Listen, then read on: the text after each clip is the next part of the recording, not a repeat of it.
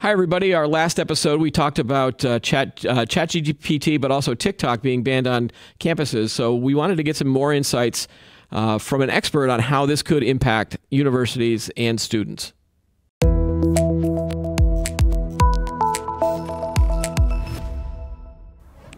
Welcome back to Today in Tech. I'm Keith Shaw. My guest today is Vince Kellen. He's the CIO at UC San Diego.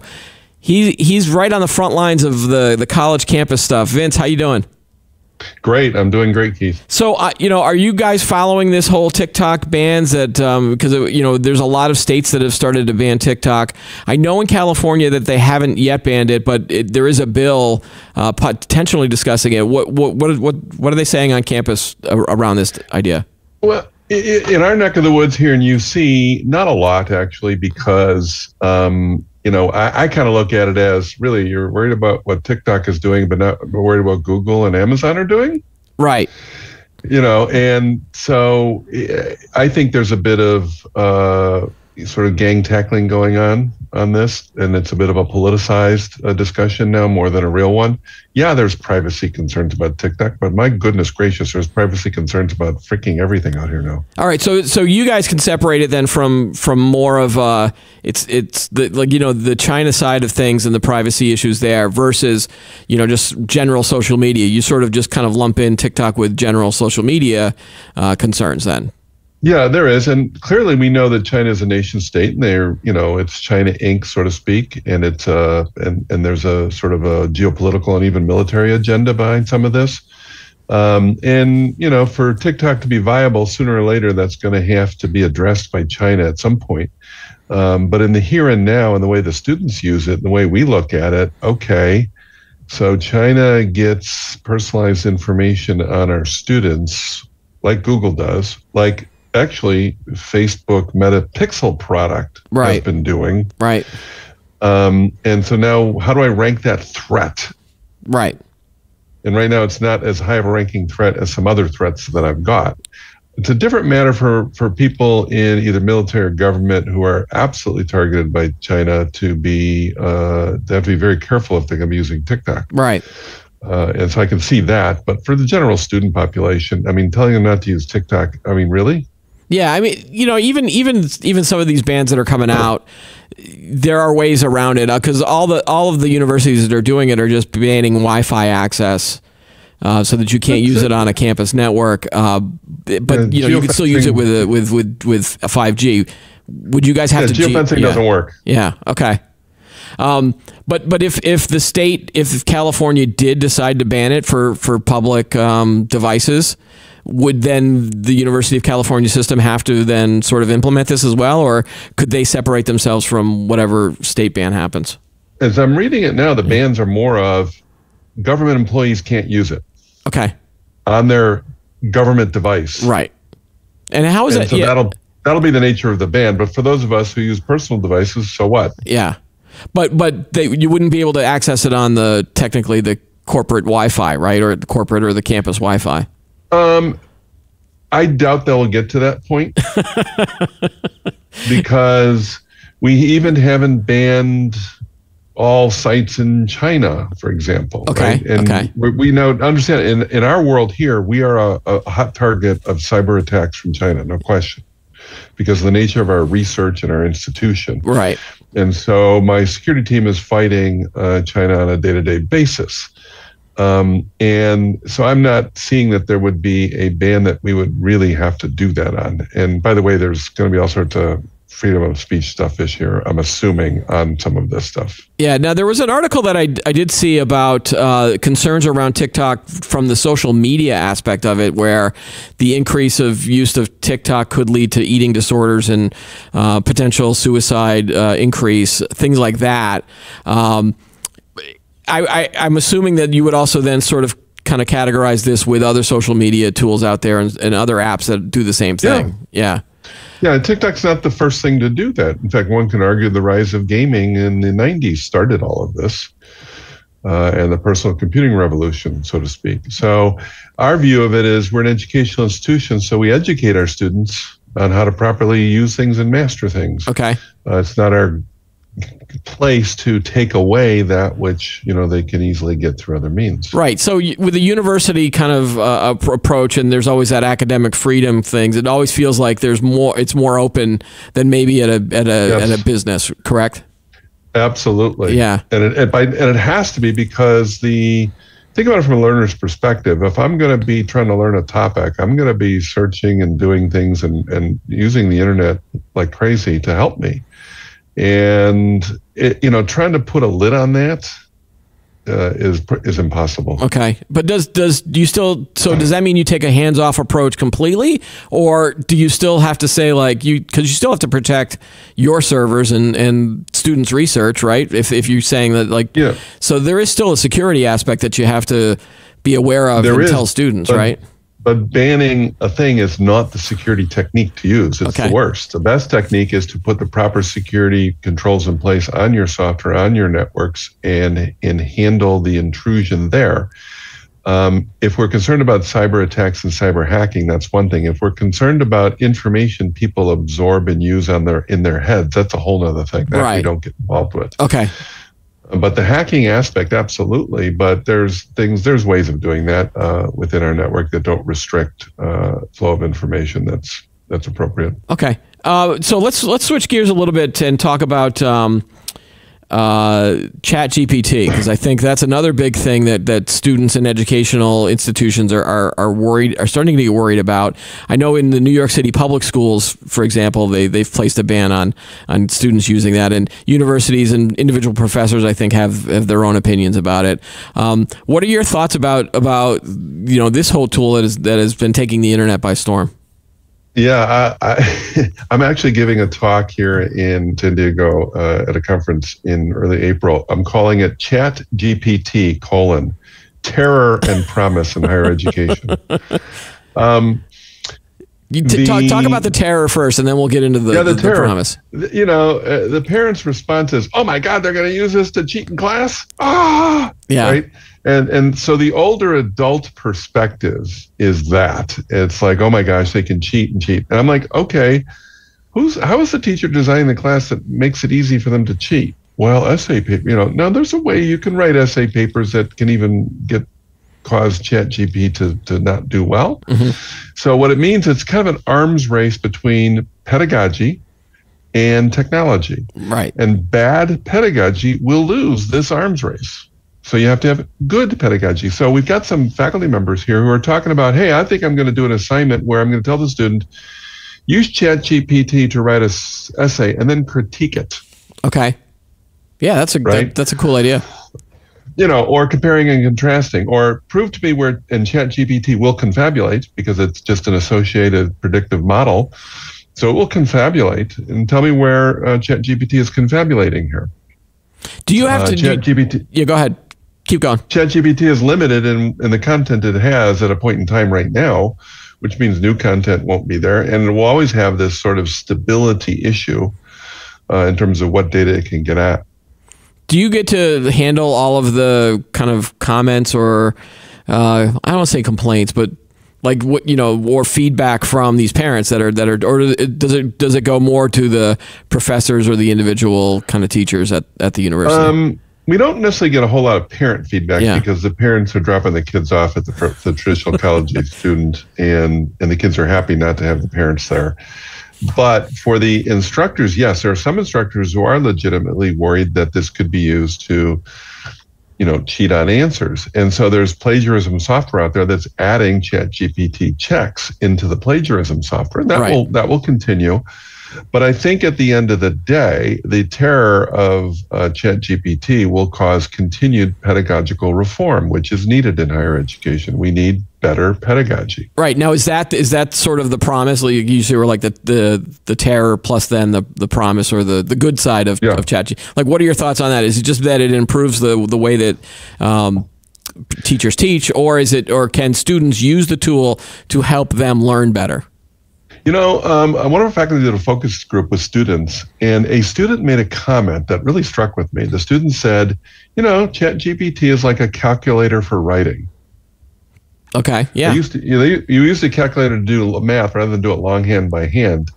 And they said ChatGPT is that. And actually, one of my direct reports is using ChatGPT to write UC San Diego job descriptions.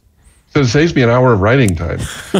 And it gets to a good point where then I just edit the easier part. Right, right. And so I think the students actually have their eye on what this thing really is better probably than some of the adults in the room. Right, right. Every time I bring up ChatGPT with someone comes up with even a better idea that I haven't thought of yet. So I tell people, let's just keep coming up with ideas and see what happens rather than trying to always focus on the bad. But I do have one that terrorizes me and scares me, and it probably scares you as well. Is there was an article we saw on CSO, one of our sister publications, about hackers from Eastern Europe are now asking ChatGPT to write better spam or phishing emails, because it always felt like the last line of defense when I would get an email was like, oh, this is horribly written. It could have no way been written by, our CIO or someone that was asking me for money from my company. But now if you can sort of correct that, then all of a sudden now I have to train myself to really look at some of these emails that are coming across, right? Well, yeah, yes, absolutely. Although, again, the more an email that comes in looks like a real email, the more obviously it's going to get through any filters.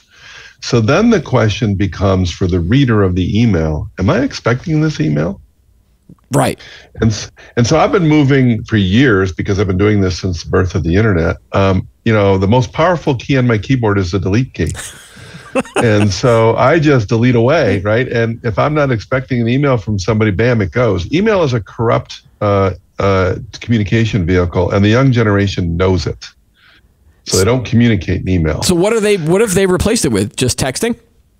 Texting and, some of these, like the signals and some of the secure texting things, they'll use that. Yep. So some of the social media platforms, absolutely. But they don't really communicate in email. And so now when they enter the working world, they'll start to realize that email is a business communication tool, and they'll start to see that. But I think they're going to get pretty savvy pretty quick by trying to ferret out, am I expecting this from somebody, and not doing it. That said, it's a cat and mouse game when we see these things. We're constantly monitoring a network, so we see it. So then we might say, okay, hey, we're seeing a pattern of traffic here. Let's start doing preventative measures so that people don't click on that link, or if they do, they get routed to something internally that tells them this is an unsafe link. Right. But it is a cat and mouse game. But again, the phishing attempt is just step one of a multi-step approach. And so I call it prevent the pivot. It's like in basketball. I got to prevent the guy from pivoting around me. So the attacker comes in, gets a credential, gets a hold of one device, and that leads to other devices. So this zero trust concept of how to prevent the pivot now weighs in. And so we're trying to prevent the pivot as well. Okay, right. And you mentioned savvy students, and so that leads me sort of to my broader question. It's been a while since I've been in college. In fact, the last time when I was in college, they didn't even have laptops or PDAs or PDAs. Oh my God, I'm really now showing you how old I am. Yeah, really. They didn't have laptops, smartphones, etc. In order to get any sort of computer work done, you had to go to a lab with a room. And even in my journalism classes, they had just gotten a computer lab with a couple of Macs that started teaching computer print design, desktop publishing, things like that. So how long have you been in the university community, and have you seen waves of students that are more and more tech savvy as they enter? Yes. Yeah. But before I answer that, I do want to end with one last thing on ChatGPT. Okay, sure. The one thing that scares me more than anything is who owns ChatGPT today. Right. And what will they do with it? Okay. Because we now have a new class of actors in the geopolitical stage called billionaires. Who will buy entire large companies in order to achieve geopolitical aims. Now, that's a legitimate concern, just like China owning TikTok. Okay. And so the difference is in American-sponsored billionaire land, there'll be less control over it. So we'll pivot all our efforts to banning TikTok while overlooking perhaps what might be inappropriate uses. Right. The biggest there was a story about how Microsoft wants to invest $10 billion, I think, into OpenAI. So that concerns you, I would say. Because think about it, right? So that the chicken's going to come home to roost. They're going to need to make money off of that. So where are they going to make the money, right? And so this will be a ration good. Right. I doubt it. It might be turned loose on the internet writ large, but think about it.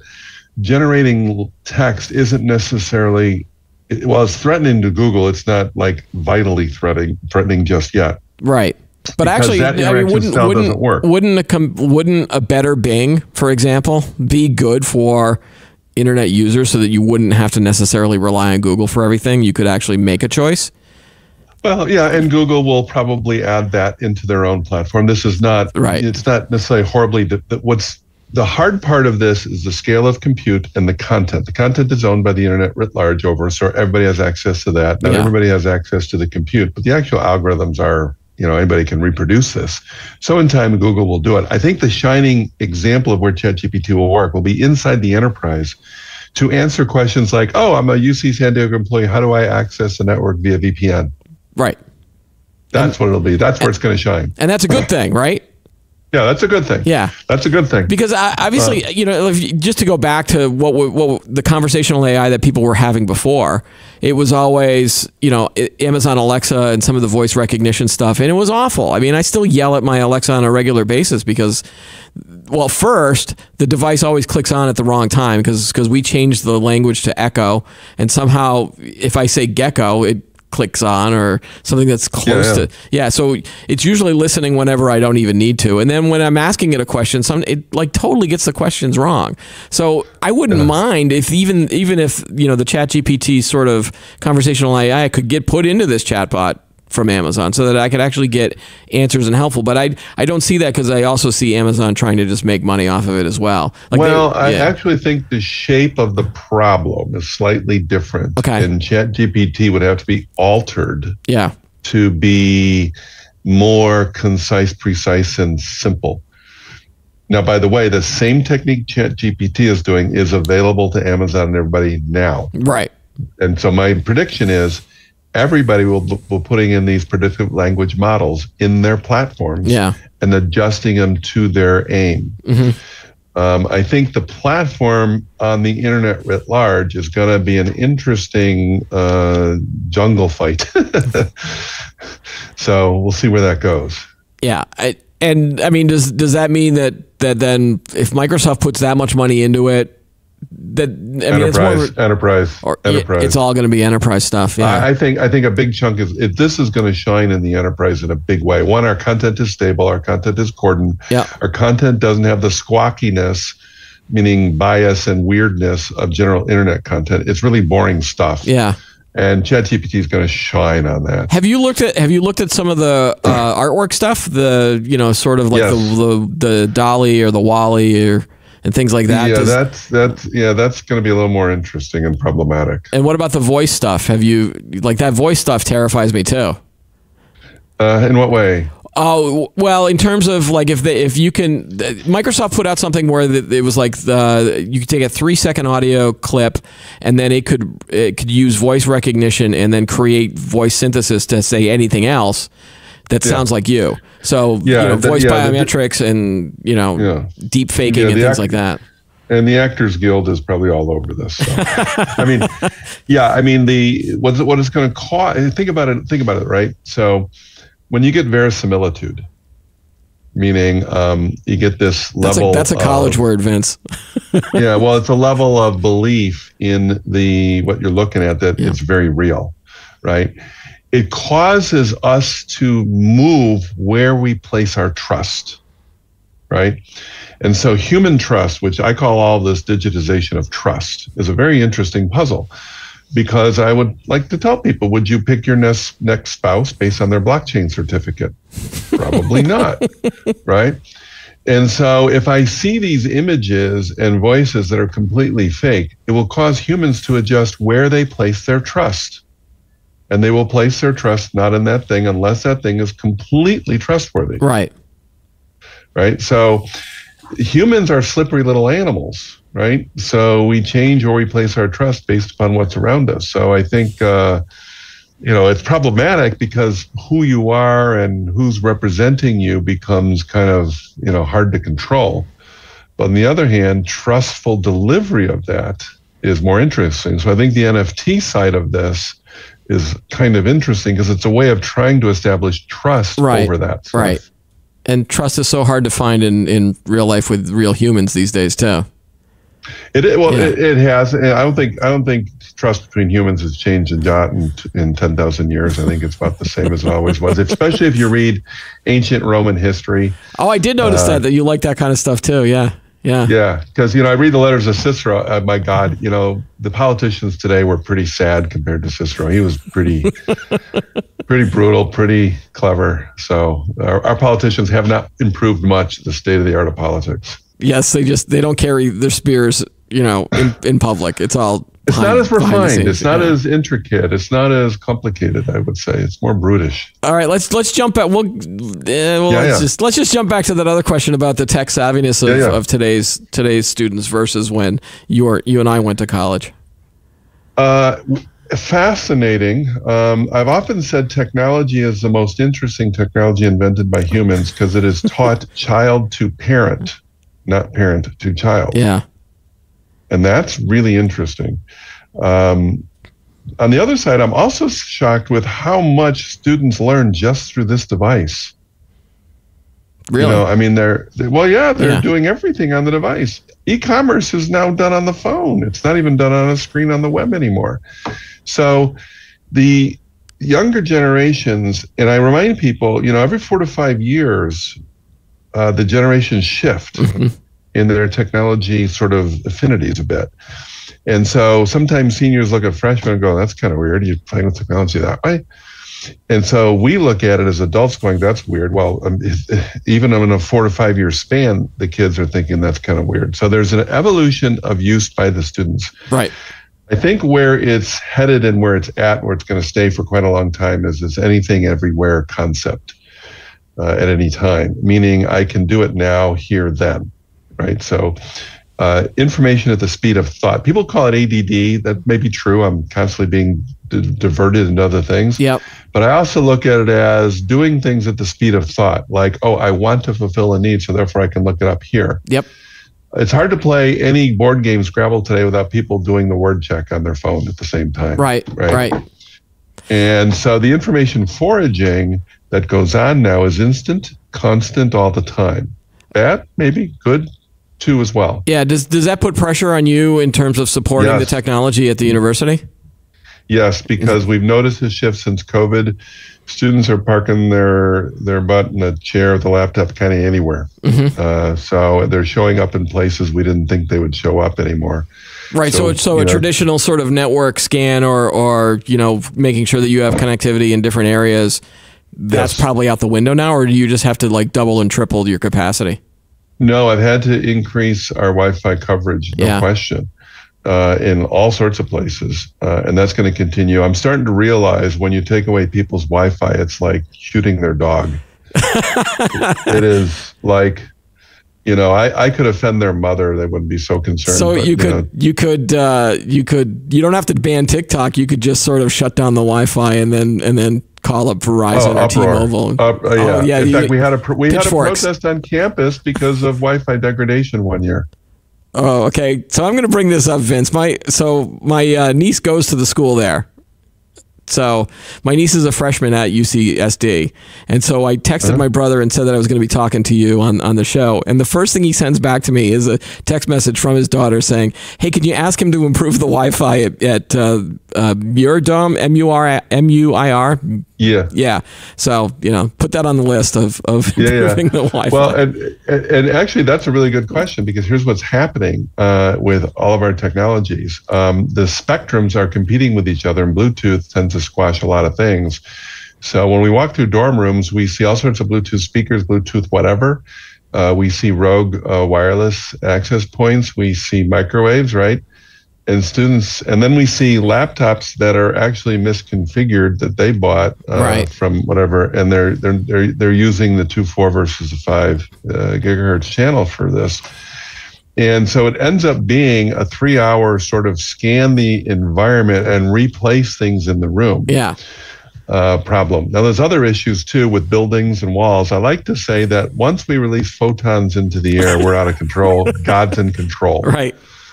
But we do routinely go through and respond to those requests and say, hey, if it looks like we got a little problem spot in a particular room, let's see what we can do to either tweak or deal with the signal. In some cases, the signal try to adjust themselves. But in general, buildings, walls, and interfering signals wreak havoc. Yeah, yeah. And that's not going away either, right? It's not like you could just say you can't wire a building at this point. That just doesn't seem to make any financial sense. I mean, and we do wire buildings, but no, even if it does make financial sense, it's not the way people work. People want the wireless. Right.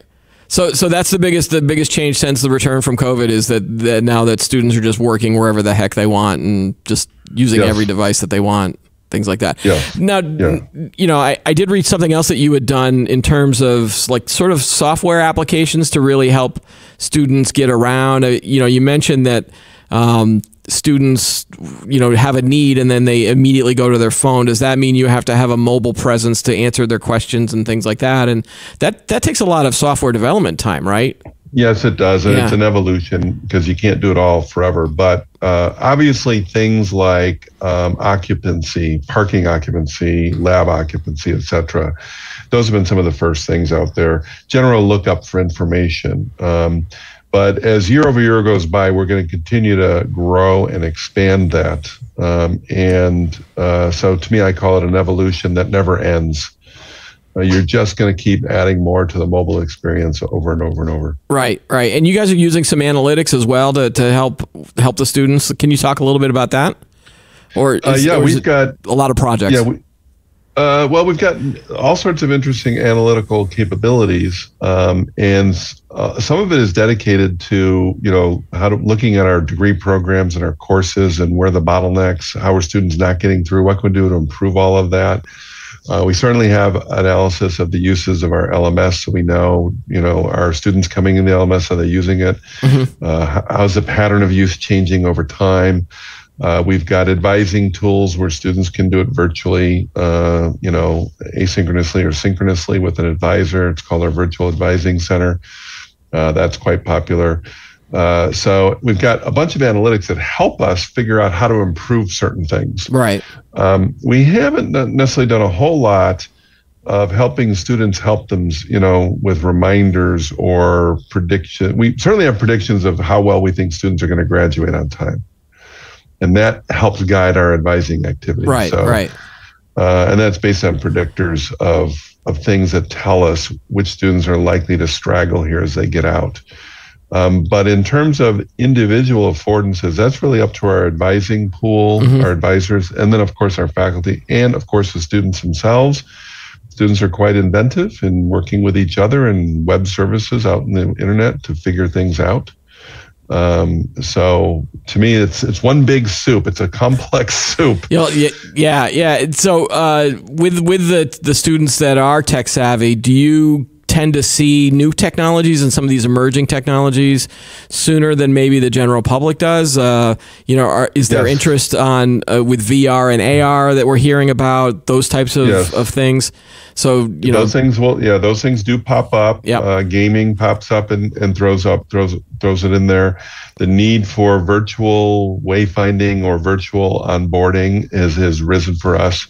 And of course, students with their tech and say, you know, hey, you guys should be looking at this type of outdoor Wi-Fi tool. So we get a lot of students who read up on this and like, hey, you want to work for us? You're getting pretty good here. They're like, no, I'm gonna form a company and make $1 billion and be one of those billionaires. Actually, one of that we have a student. We're doing work with their company, OcuSpace. They do sensor data that tells us how occupied a building is. That's a student startup. Wow, that's cool. And he's kind of reaching critical breakaway point as a startup. So absolutely, that happens quite a bit.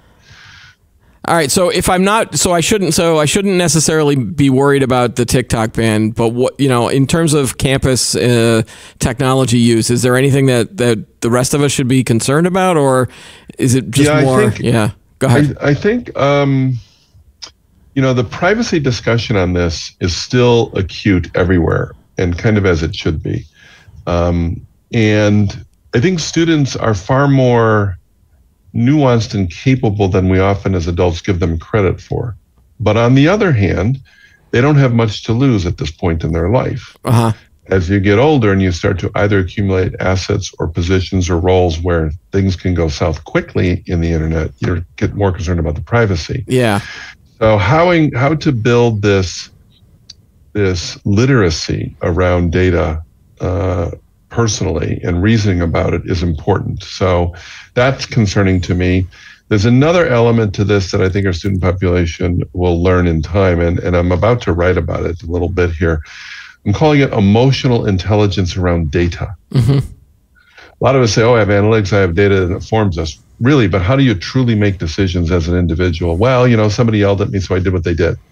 Well, that's anecdote by an important person who's making a decision. Right? The nation just lived through the horrors of that in the last presidential run here. Right. And evidence-based decision-making is still very hard for humans to do individually. So as we get more information and more technology here, I'm starting to be more concerned about, are we teaching both adults and kids the self-awareness skills in order to use these things well enough? And part of that self-awareness is understanding the importance of privacy and what that means to me, my family, and my friends. Right. All right. Vince, I could go on for another hour with questions for you, but we are out of time. So thanks again for talking with us today on Today in Tech. Yep, no problem. Thank you. All right, that's all the time we've got for today's episode. Thanks for watching. If you like what you see, just hit that like and subscribe button. Feel free to comment in the comment section below, and we will see you next time on Today in Tech. Thanks for watching.